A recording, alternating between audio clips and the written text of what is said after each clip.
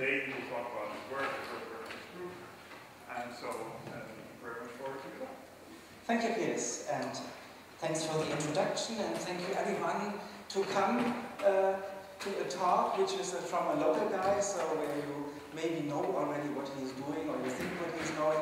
And so I really appreciate this. I was just checking out when I was the last time giving a presentation in the Astronomical Colloquium, so it's several years ago. I first thought it was not that many, but when I was compiling this presentation, I just thought let's just show the new things which happened over the last 5 years. I was compiling more and more slides, and then I was at like 200 slides, and then I thought this might be a little bit too much for this now, 45 minutes. So I was cranking down again and trying to present you just some highlights of what we have been doing recently up on the mountain on the Königsberg. So already with my presentation, with my head slide here, you get already a flavor of what we are doing. So you see on the upper right there are some planets showing up, so we want to form them. We want to form them out of little tiny dust grains, and we believe that the disks around young stars are the birthplace for planets, so this is our object of research. Here you see some numerical simulations of hydrodynamic instabilities in disks, so density structures. Here you see vortices having formed, and everything we want to combine in a story which is in the end quantifiable and making predictions on what kind of planets are forming. The research I'm doing is, which I'm presenting today, is done here by a lot of past PhD students, master students, bachelor students, which were joining us on the mountain, and also some external collaborators like Barbara Apolano and Peter Rodenheimer. I will also use a few slides kindly provided by Richard Nelson, Oliver Dressel, Matt Kunz, and Jeff Ravizur whenever this is useful. So, just 2 weeks ago, I was at a conference in Los Angeles. It was from the Institute for Pure and Applied Mathematics. So I get once in a while, meanwhile, invitations from the geophysical fluid flow community.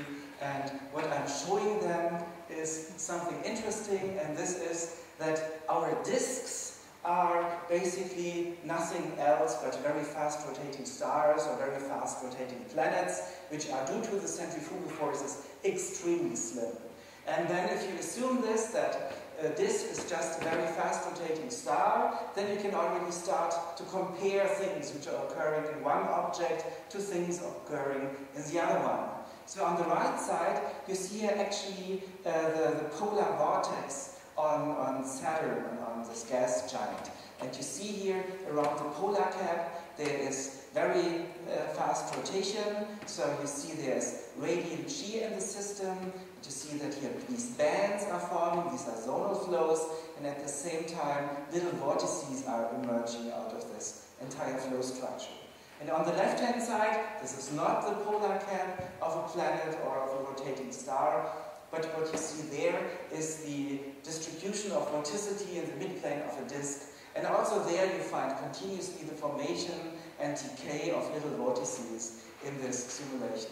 So you find a lot of similarities in the behavior of planetary atmospheres in comparison to protoplanetary disks, or places where actually planets will be forming one day. So in both cases, also the driving mechanism, at least for this instability, is the same. It's the difference in irradiation at various locations of your object. So for instance, for Saturn, the irradiation along the equator is of course stronger than at the polar cap. And this temperature gradient leads then to all these fluid phenomena. The same is true here for all protoplanetary disks. Also here, the inner parts of the disk are stronger and irradiated, and therefore hotter than the outer regions of the disk. And again, it's a temperature gradient which is setting the entire dynamics in here. Today I will talk about star formation, planet formation, but also talk about a lot of instabilities, which I thought I'm already mentioning here at this time, just to frighten you a little bit, that this will be a very unstable talk here. Baroclinic, Schubert-Fricke, convective overstability, and many things more. But let's start slowly. I said that planets are born in disks, and disks are probably the cradles where they are growing up. So, as an introduction, not only in public talks, I also like to use this in scientific talks, is to remember you that, and I have to remember myself, that these disks are not only a theoretical concept in my computer, but that they really exist. So, for instance, if you're looking for disks, you have to find young stars. If you want to find young stars, you have to go to a star formation region, like this wonderful Orion nebula here. And if you take now your zoom telescope, which you have somewhere on the mountain, then you can go deeper and deeper in this nebulosity. And at some resolution, you suddenly start to find some black dots in here. So, and this is not dirt on the CCD. If you go closer and closer, then we have really found here a disk around a young star. Most of you know this image, so it's a disk as seen from the side, and there's a little bit of light coming out on top and on the bottom of it, so because the light is just scattered in our direction here.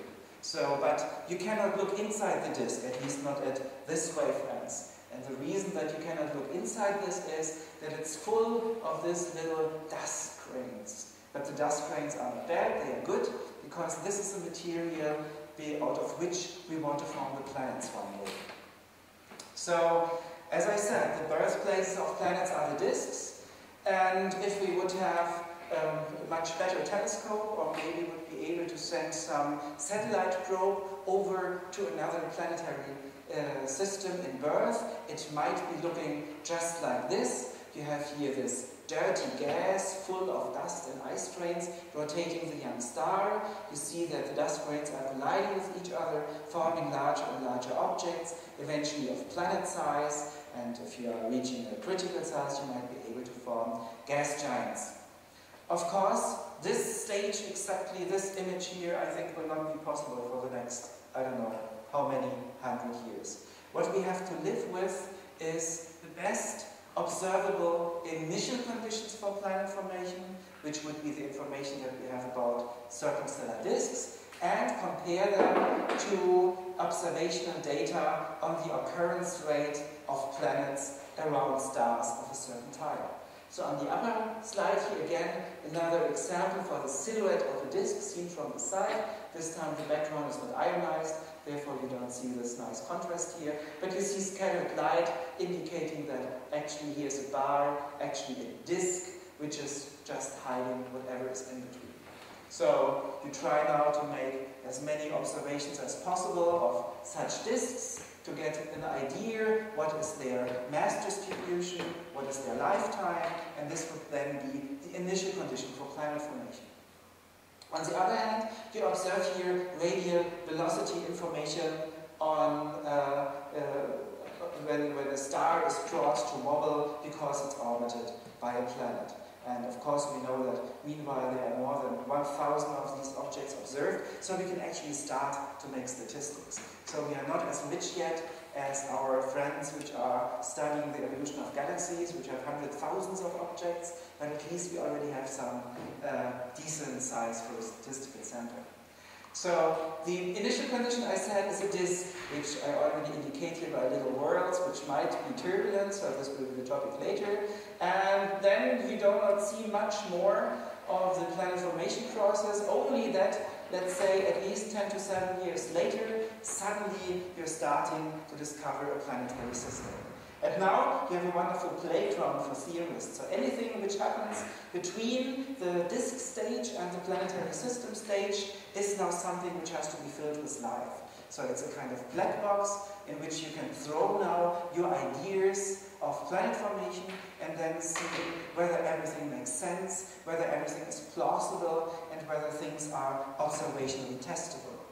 So, oops, went too fast. So my current favorite understanding of planet formation looks roughly like this. So inside this turbulent disk, I said already we have little tiny dust grains. These dust grains are hitting each other mutually because of relative velocities, partly due to sedimentation, partly due to turbulence and radial drift. So coming up to centimeter sizes, then things are getting concentrated in the turbulence until gravity becomes important.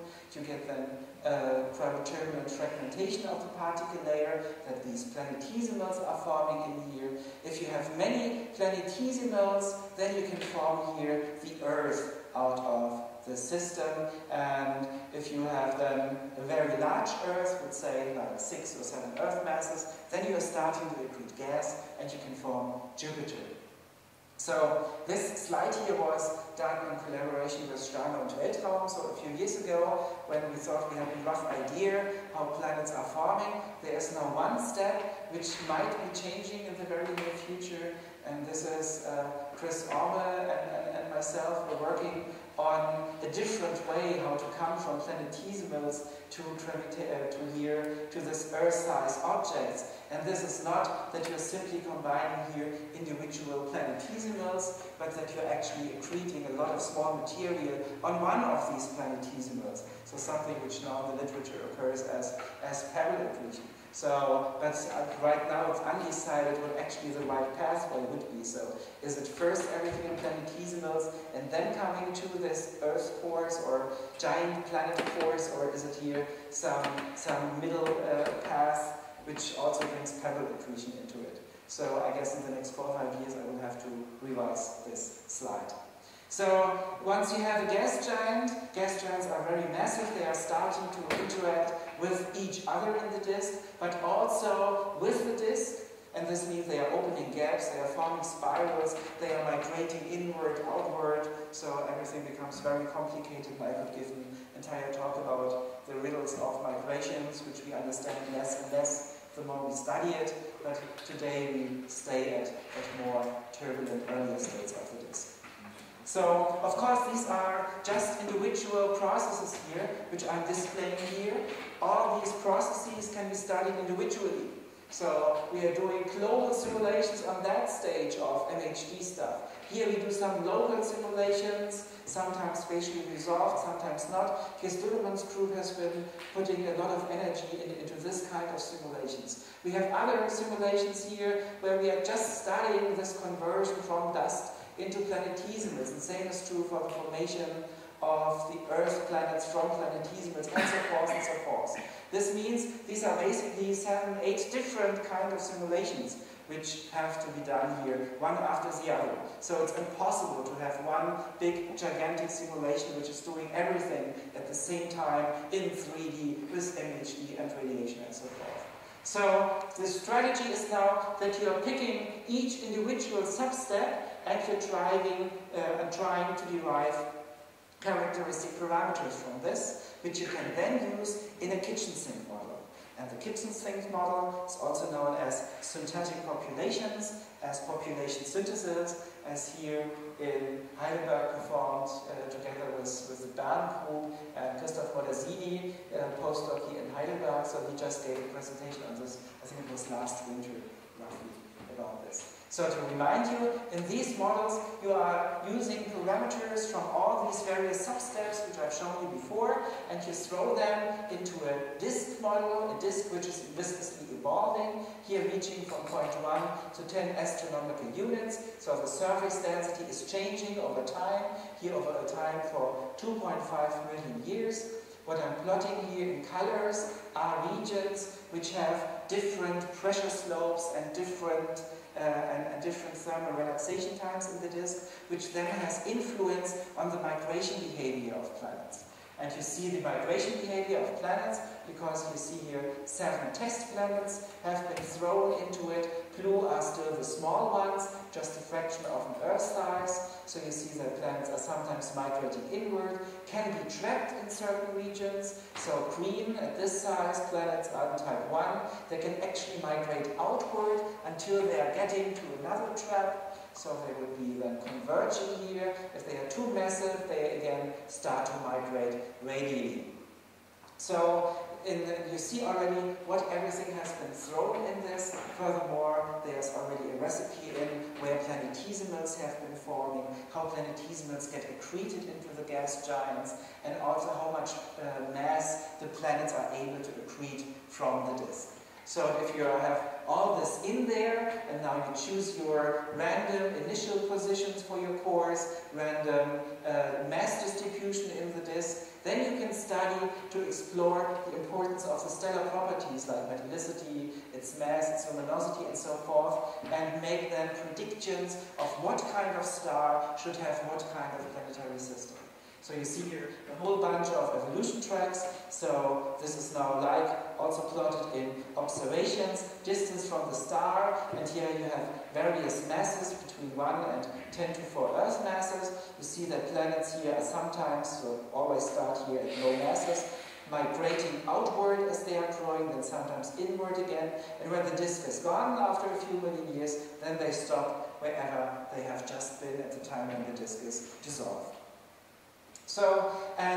So this is the only chance then to compare or to test your individual physics steps. So if you can make now predictions or artificial distributions which look like observed distributions, then you know that your model is not necessarily true and correct, but at least it's plausible.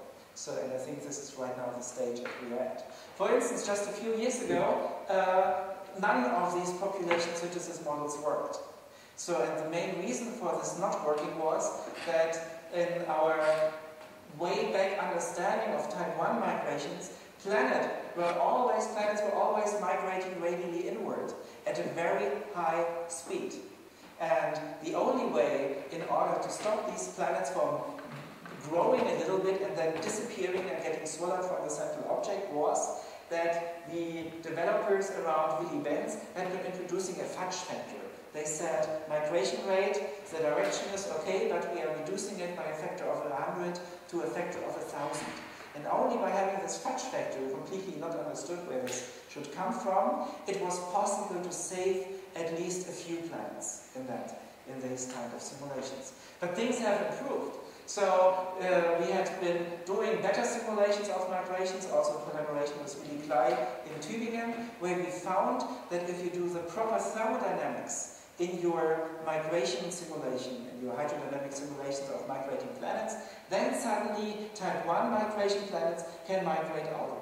So, and Karl-Martin Dittkers, PhD student at the Institute, has been putting this new recipe into the population synthesis, and now the fudge factor is no longer necessary. So this was a nice way how we could test our underlying physics, so that we said migration, did we really already understand it? And just from population synthesis you could say no, it must be not understood. Migration theory cannot be right because then we would not have planets.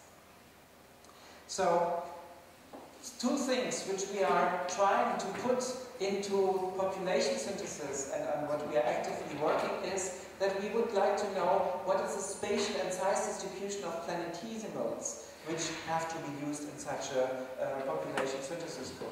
And as the other one I already mentioned, migration and accretion rates of these gigantic planets.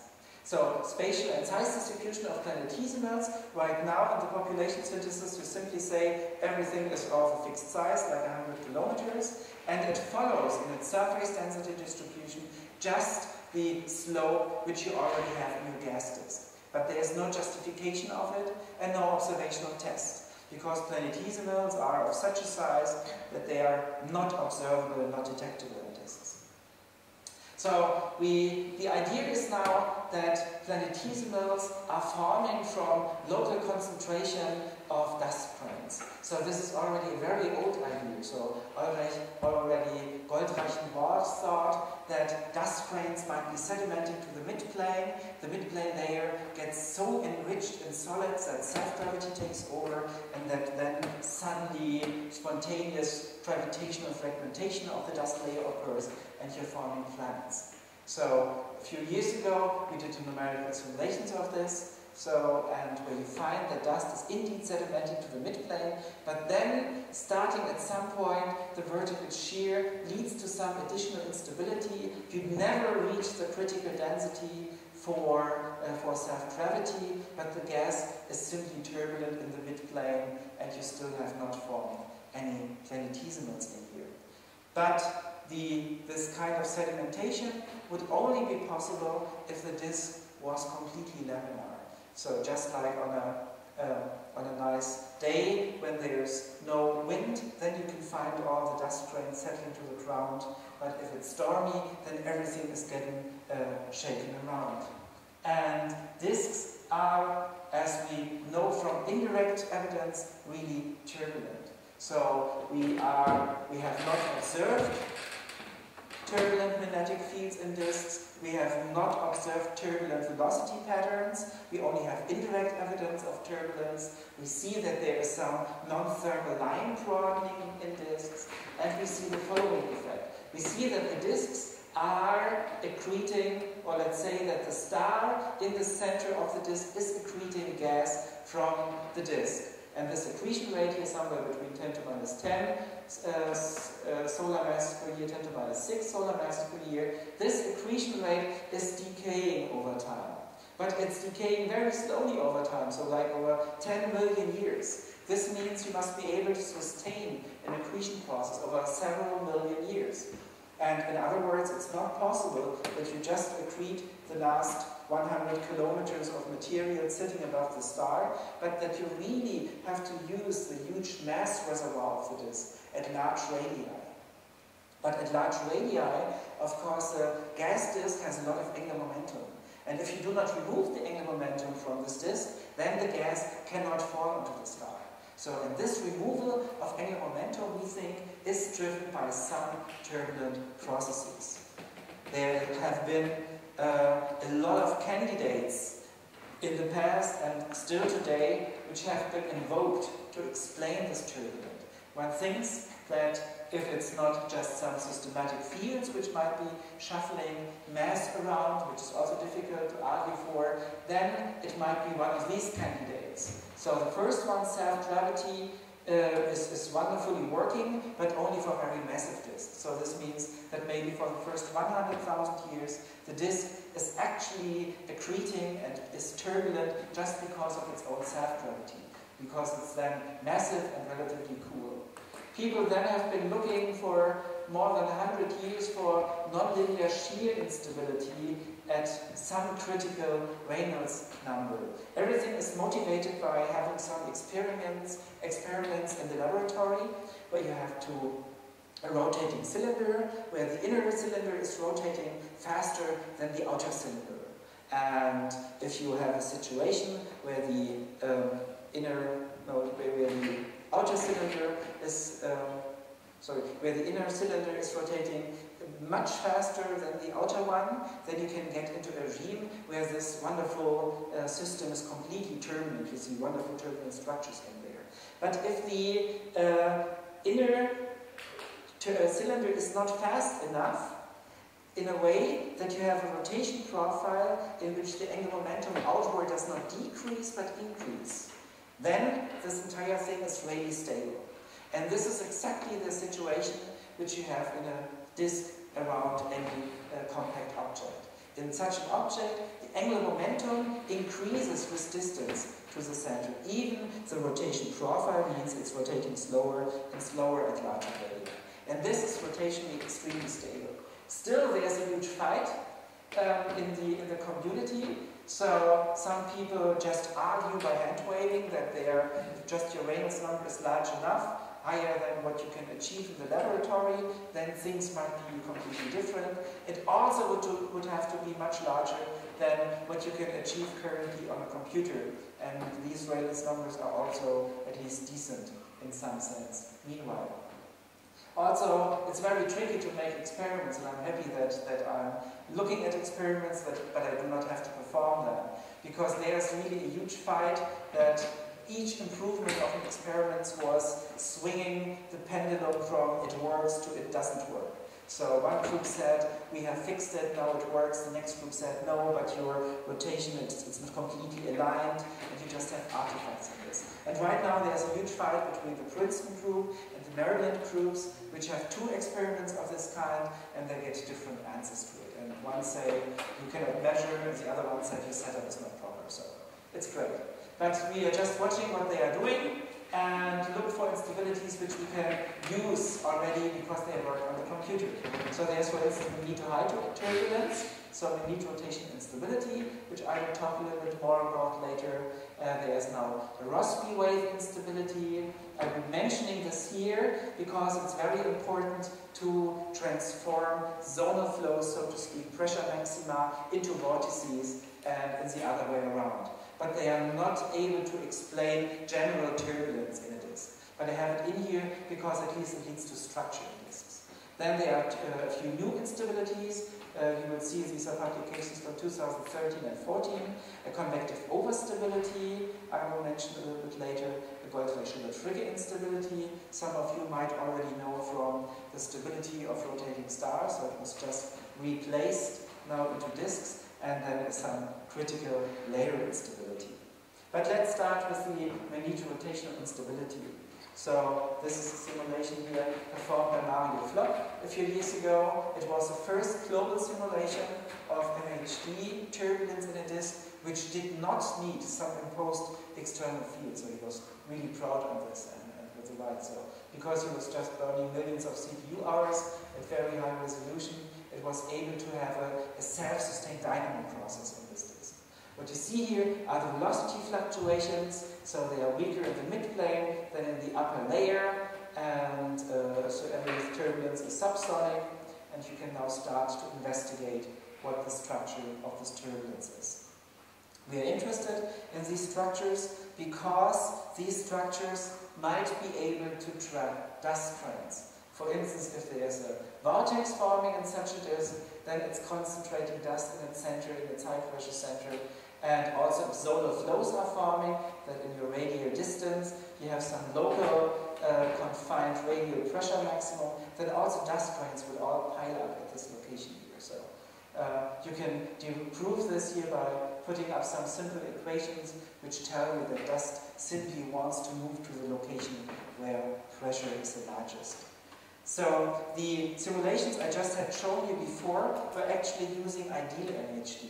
But ideal MHD means that you have a very high number of free electrons in your fluid, in your gas. But the gas disk around a young star is relatively cold, so there is not just ionized hydrogen around. And at the same time, you have a lot of small dust grains. And these dust grains are grabbing and catching like such a flycatcher all the free electrons which are whizzing around there. So the ionization rate is so low that you do not have sufficient collisions between electrons and your gas per orbit in order to sustain MHD processes.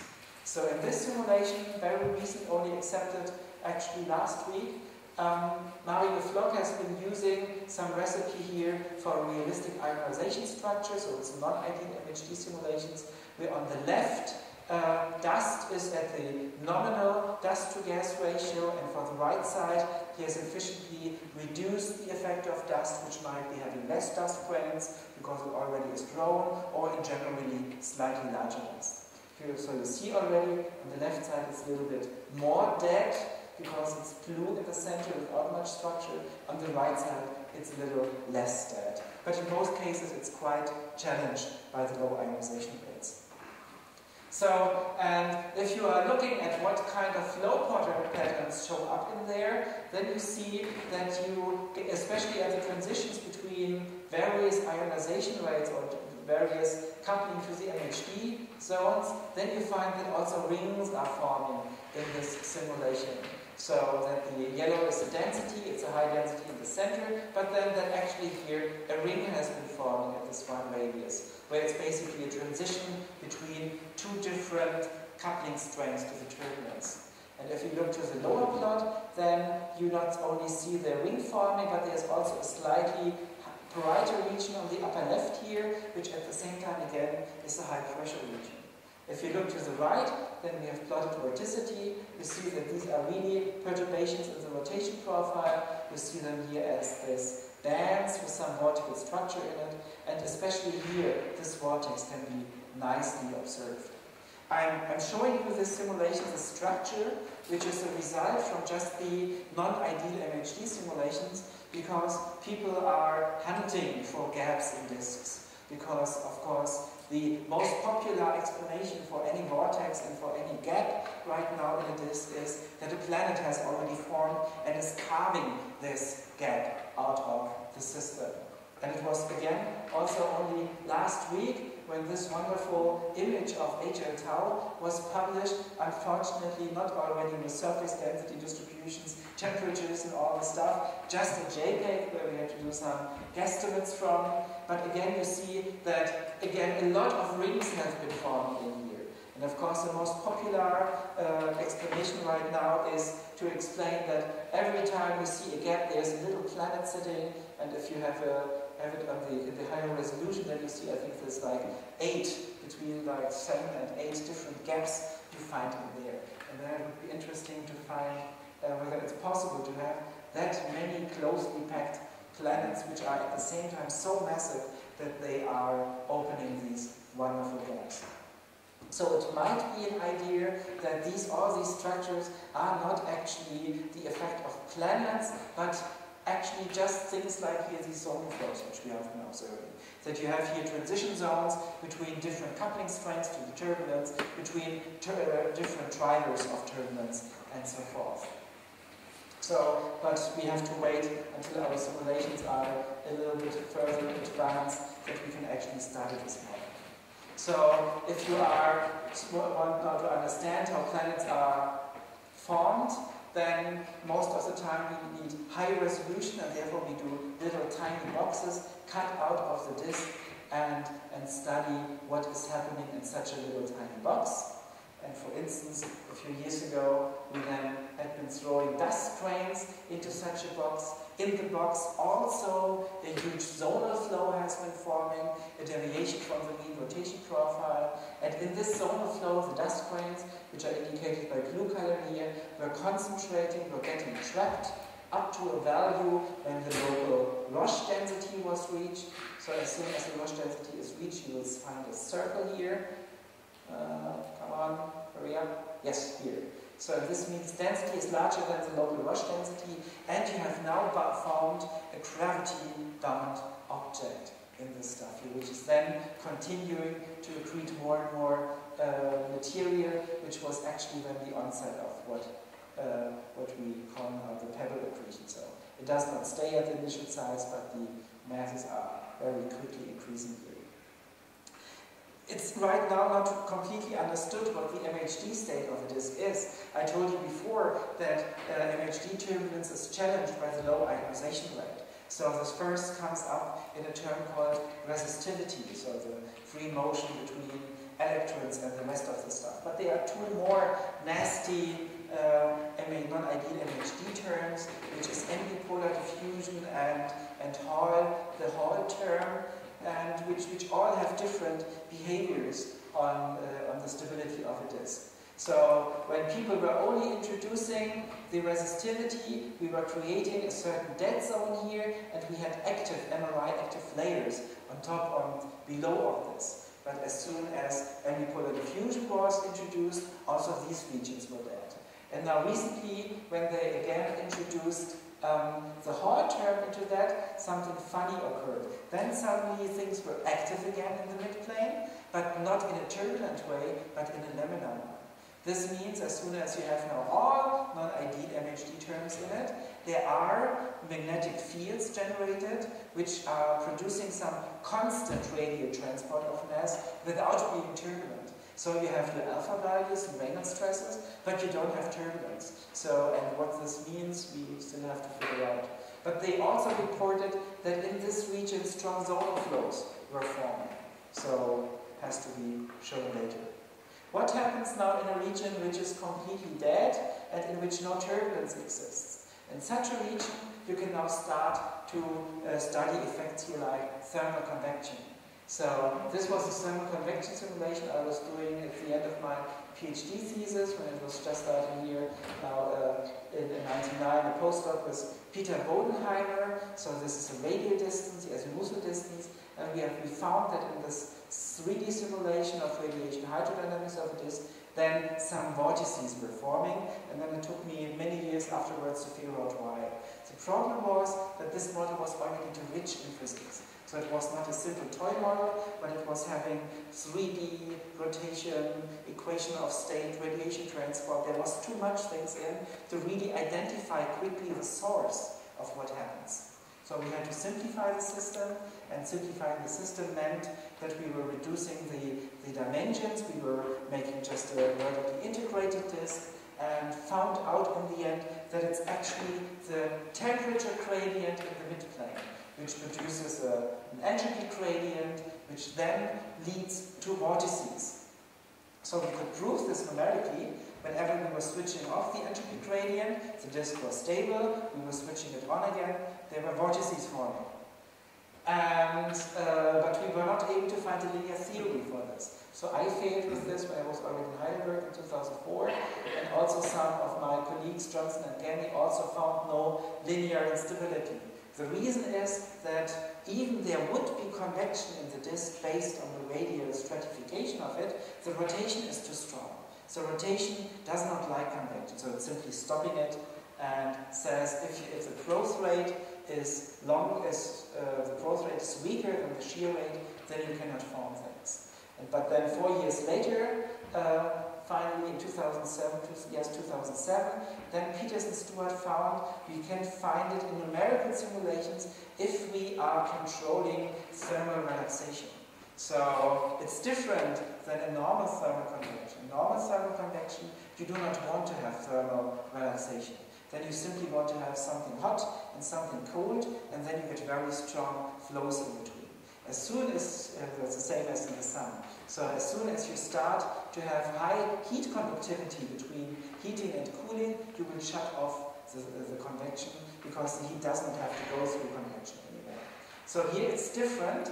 So I first show you the movie, so of a small perturbation in a disk, again a box simulation, and you see then how these structures, little vortices are forming, little convection cells in the radial direction, torn apart here by the shear and by the rotation, and they are getting stronger and stronger in the system.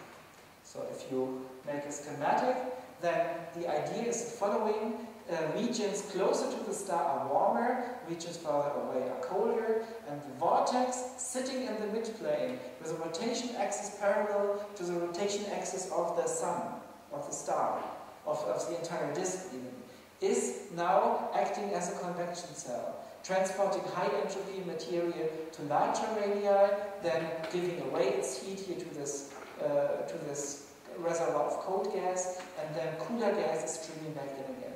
And then you just have the treatment here as a normal convection cells. So this has been shown now to work in 3D stratified simulations here by colleagues Lesueur and Papaloisio. They initially wanted to disprove us, but then it was very helpful what they figured out. This was really kind. They had worried that there would be three-dimensional instabilities in such a vortex which would destroy them after all. But they found out that they can be really stable if they are pretty far elongated. But these were local simulations, so I was interested in vertically stratified simulations, because then things might become different. And there I already had problems with the setup. So already axisymmetric, simple things were always going turbulent, something which I had never seen before, so I was worried that my code does not work. And, but eventually I had to believe it. I was trying it with two different codes. I had axisymmetric setups, so no azimuthal structure of vortices, but still things were always very turbulent, especially at high resolutions. So at this time I met Richard Nelson, who then had put out a preprint, and he found one instability acting under these conditions for a disk which has a radial temperature gradient and is otherwise completely isothermal. The point here is that the rotation profile of such a disk is no longer, as in a completely isothermal case everywhere, in a completely isothermal case everywhere in the disk, you would have constant rotation on cylinders. But as soon as you have a radial temperature gradient, you can use your equations, then you find this expression, that there is now vertical shear in the system.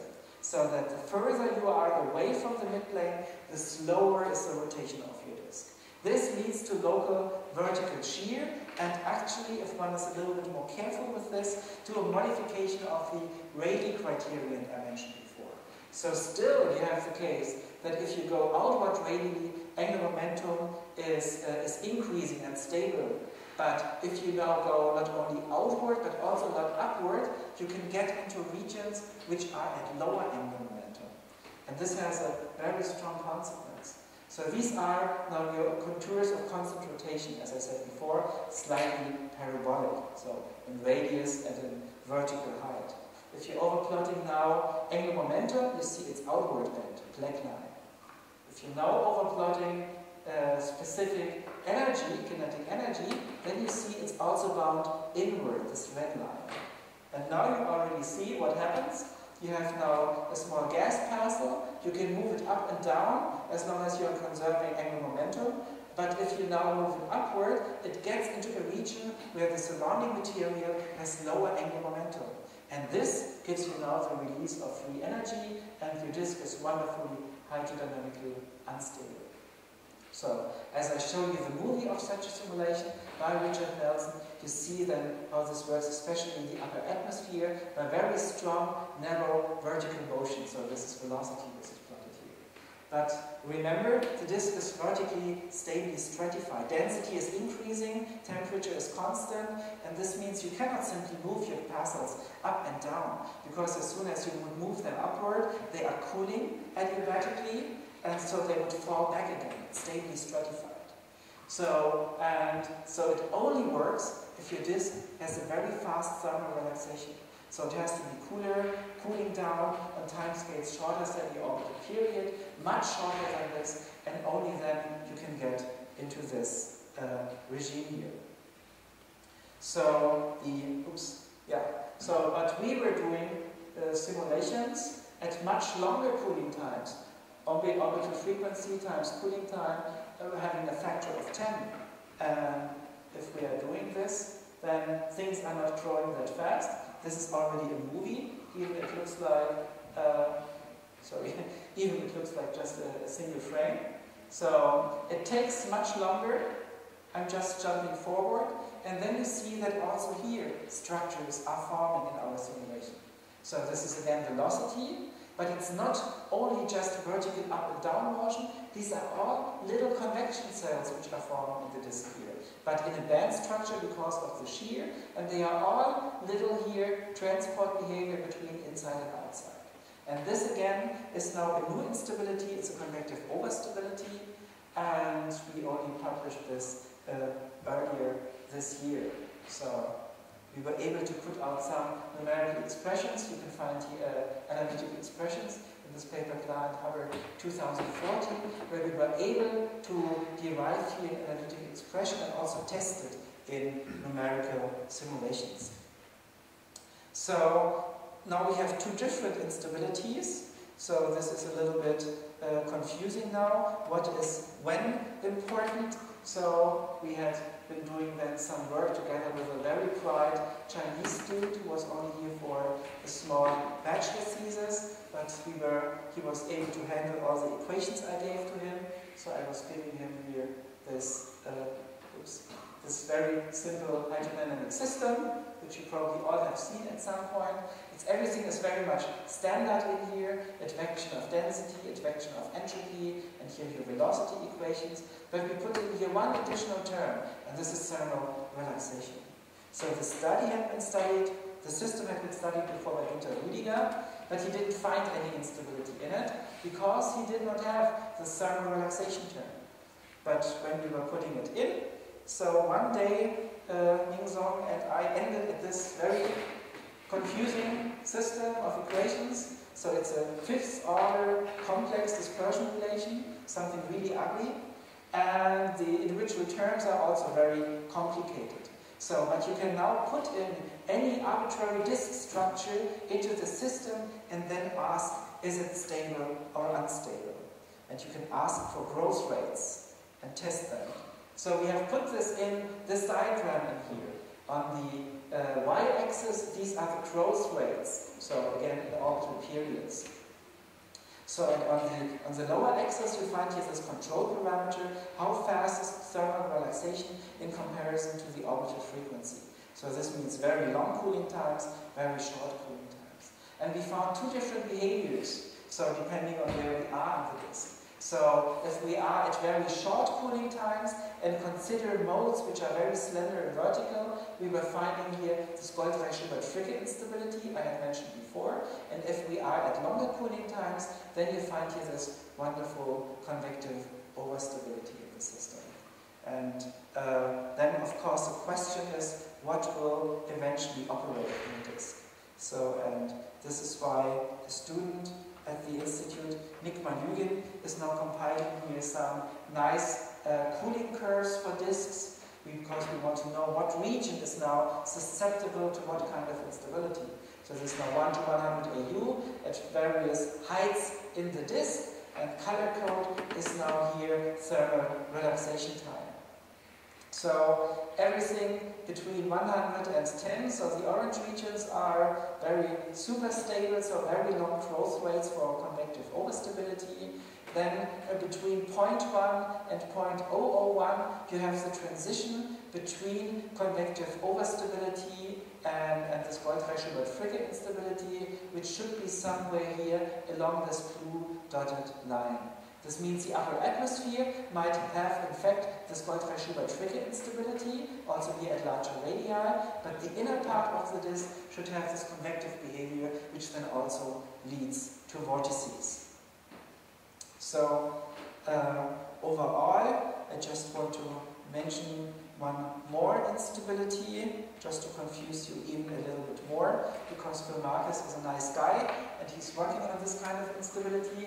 He calls it zombie vortices, and it's a complicated nonlinear effect in disks. So what he has seen this first in numerical simulations and still tries to understand what happens. So this is a radial direction, this is a vertical direction of a disk. He has put in at some height above the midplane an initial vortex in it, and this vortex was now starting to self-replicate. So just like in a nice computer toy model. So just like in this grid pattern, he was having more and more vortices over time. The idea is that one individual vortex is emitting shedding waves. These waves are exactly in this St. Andrews cross pattern propagating through the disk and then getting into some resonance catastrophe. And wherever this resonance catastrophe happens, the next vortex will be born. So what they need here, for instance, is an infinitely long thermal relaxation time, because they want to have the disk stable stratified, otherwise the individual waves cannot propagate, so it would die. So in the end, I'm coming to the end of my talk. In the end, you see there are a lot of reasons why there should be turbulence in a disk. Even we cannot right now identify who is the main and most important agent. And that a system which is rotating and in which some turbulence is acting on small scales will also form some large-scale structures. You can see this here in this rotation profile of Jupiter. The bands is known by everyone, but you should know that these bands are generated because they are rotating at different speed around Jupiter. And the same structure is what I believe right now that we see is forming in, is now also being in the future observed in protoplanetary disks. So, of course, now we have either vortices or on the right-hand side zonal flows. In these zonal flows, we're concentrating material, and once you have concentrated enough material, that's the idea right now, and also already getting implemented in numerical models, here also in cases group, that this now leads to some efficient formation of planetesimals. And I'm looking for my final slide. Oh, I forgot my final slide. Sorry. Did I jump over it? No, here it is. Okay, so I'm coming here to my conclusions. I've put up here 3 recent publications dealing with the new instabilities, one here by Richard Nelson and colleagues on the Goldreich-Hubert-Fricke instability, which of course you also find in the 60s and 70s, nicely discussed in stellar rotation books, and the convective overstability, Klahr, Hubert, and Lyra 2014. This was, again, very disappointing, or let's say exciting. Depends on what view angle you have. You have just discovered something, such a co-connective overstability. So first you are fighting your colleagues, which tell you this is all nonsense, this can never happen. Then the next time you meet them, it was actually just at one conference. 10 minutes later they say, yes, it might work, but it's not relevant. And then you meet the next guy around the corner who tells you, oh yes, this is the oscillatory mode of convection, and we have known forever that this would exist. But of course, 20 years ago, nobody told me so. So there are some new, or at least rediscovered instabilities that should occur in sufficiently MHD dead disks. So, but also if there are transitions in the variability of deadness of disk, you also get structures. The 3D properties and fate of vortices is still under discussions, and now it's time to burn a lot of CPU hours on big computers to figure out what the overall structure and the fate of these objects and instabilities will be in the end. So I'm coming to my end, and thank you very much for your interest.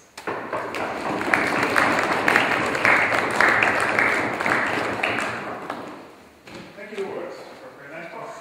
So let's open for questions. Questions? So, yes. So you showed us lots of effects that can happen. I wonder a bit, what is limiting the progress in the whole business? Is it still conceptual questions, or is it after all limits of your computer power to do everything at the same time? I had a very similar question, I think only at our retreat or the meeting with the Cradles people recently at Heidelberg, and only a few hours later I was coming up with an answer to this question for myself, but it was too late to give this in that audience. So I'm really happy that you're asking this question. And I would say what in the end is limiting us is observations. So, because we need observations to constrain our models. So, we are creative people, we can find a lot of explanations. But you will have to help us in the end to exclude one or the other instability. So it's in the end of the day just observations which can tell us what happens. So in the end it's a little bit confusing. So for many years we learned in school that it's a meter rotation instability, something you can draw on the back of an envelope and explain to kids how this works. And this would do turbulence in disks and period, and that's the end of the story. But if you talk to people dealing with atmospheric structures of the Earth, they do not deal with one instability, it's many instabilities. There are instabilities acting on the shear, there are instabilities of convective nature, instabilities based on overstability of certain waves. And even they have problems to decide for certain weather phenomena or just flow phenomena in the upper atmosphere to identify what is in the end precisely the exact reason for this. There's one wind which changes its direction on a 2 weeks period, somewhere at 50 kilometers height, and they are fighting at conferences. What is the reason for this? Is it waves? Is it overstability? So, and I think we have to understand meanwhile that we have a lot of ideas of individual processes of disks, but the question is not which one is important and which one isn't, so but to see how the interplay of everything is. And before we are at a state that we can do a climate model for a disk and predict how it will evolve in detail, so it's a long way down. So, but we are happy for all new discoveries and measurements of disk properties. Further questions? Can you connect your local, let's say, dynamics and instabilities to global properties like if the turbulence or some vortices are growing, do they inject mass flows or whatever on a global boundary condition or state? Yeah, so you see this slightly on the upper right plot. So it's again such a sheet simulation where you have the vortex vortex, but the vortex is not simply sitting there. You also see there are density waves. So the vortices are generating spiral density waves, and these density waves are transporting angular momentum. So this means from these kind of instabilities, you can infer how efficient they are locally in angular momentum transport, and then apply these values for global simulations. And then see again whether this makes sense or not. So, and this is also something where observation will have a lot of fun, because these spiral waves are not features of the vortices, they are generic disk features. So these kind of spirals here are driven both in MRI simulations as well as in simulations here of convective overstabilities. It's basically just like an eigenmode of the disk. So if you bang on it, it will have these spirals, and you don't know what the hammer was. I would wonder, you mentioned these tailored wedge flow models, Experiments, sorry, that they do in the laboratory. But these things have maybe the same rotation. You can set them up to have the same rotation pattern of the disk, but not as gravity. Would there be any kind of way to include that, or that doesn't matter that there is gravity force not included? So we have been thinking about this. So of course there is one gravity component, of course, existing, but just in the vertical direction. So this is bad, especially if you're looking for radial effects. But typically the rotation frequencies are so large that everything is dominated by centrifugal acceleration. And this means you have basically the reverse pressure structure than what you would have in a disk. In a disk, you have the pressure decreasing inward to the outer stuff, and there you have the pressure increase radially. So, and this means also that if you want to drive now convection in such a system, then you're not allowed to heat from the inside, but you would have to heat from the outside. So, but we hope that all the equations are symmetric, and that you can reverse everything and again study the system which you actually were intending for.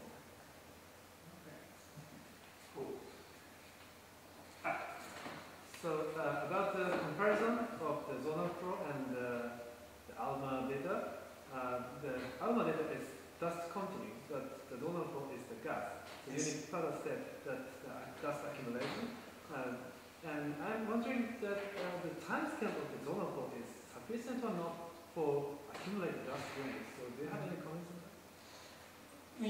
that? This was also work we have been done a few years ago here by Carsten Dittrich, 2013. So this is shear sheet simulations of larger and larger distance. Remember, I was showing you the movie before when self-gravity was leading to planetesimals in such a run. This was one of the original runs of Anders Johansen, and this was 1 by 1 pressure scalite, which means it was such a tiny box here. And in this run, the zonal flows were only living for a few orbits, and then they were gone again. So this means we were only able to concentrate 50 centimeters, 60 centimeters boulders, because they were mobile enough. And we know already these are very unlikely to exist in disks. So in Carsten's work, we were studying the following effect. We were using larger and larger boxes, because already from initial experiments we had the idea that the larger the box is, the longer the zonal flow might live. And then, of course, we had to push this to a limit. Okay, almost the shear sheet approximation breaks down, but we were pushing it to a limit when we came into convergence. And convergence means that initially we were making the box larger and the zonal flow got wider. Larger and the zonal flow got wider. But then starting from some size, which is here 10 pressure scalites in radius and azimuth, we were finally having convergence that we had 2 zonal flows in it.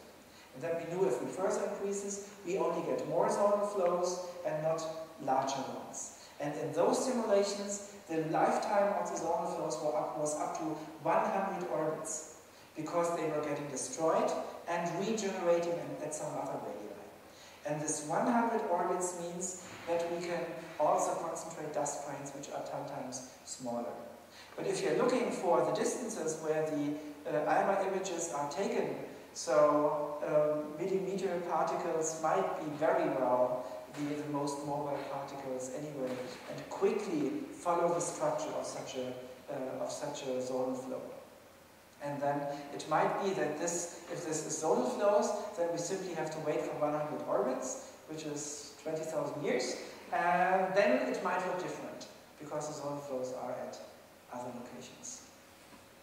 If I may actually continue on Yes. this, if you say these zonal flows live maybe 100 orbits, then there is not enough time for communication of a signal essentially to go all across the circle of the disk. So you would expect to have little patches of zonal flows, but not one entire ring around the disk, because how could the sound waves don't have the time to propagate all around, or maybe they have in 20 orbits or 30 orbits, but maybe only once or twice. So there you see that effect. You see like little patches of zonal flows, but not large-scale, grand-scale ring structures. Whereas these ring structures are the ones that we see. So is there any way to kind of let these zonal flows live longer so that they can actually merge to become one big or several big rings rather than little patches? So one additional information for these plots is that even you have zonal flows, which are these mean perturbations, you have again still these spiral rays propagating on this. And this makes it look patchy. So, but if you're then using some azimuthal average, then you get the zonal flow component out of this. And at least for 10 precious scalite, we found that coherence was established within this build-up of, let's say there's a build-up time of 100 orbits, and then a lifetime for 100 orbits. So, but again, I also had this question recently. The exact formation mechanism of zonal flows is not understood. And this is not only to blame the disk people, which only started to study this a few years ago, also with Jupiter's band structures. They also do not know exactly how they form, because they have no depth information. So is the band which you see the zonal flow a surface phenomenon of just a few kilometers or a few precious scalites, or is it going really far down? So, but you're right, so there's still a lot of things to do with the understanding of zonal flows.